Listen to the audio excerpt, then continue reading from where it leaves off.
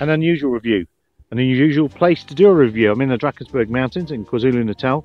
We're about 6,000 feet up, and this is the TuffWing UAV Mapper.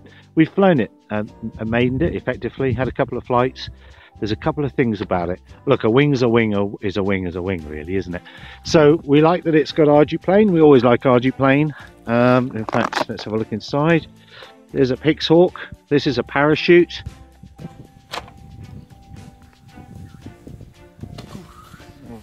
Four landings, and we've already broken. Hang on, this isn't going to be very effective. You can see that there's a hole there for the camera. It's supposed to be some glass there. A thing I don't like, the GPS is tucked up in here. You've got a servo lead, and then you've got tubing for the pitot, and that could all definitely get bunched up and constrained. So that's the thing I'm a little bit nervous of. But other than that, no, it's a wing, and it works. So you can't say fairer than that.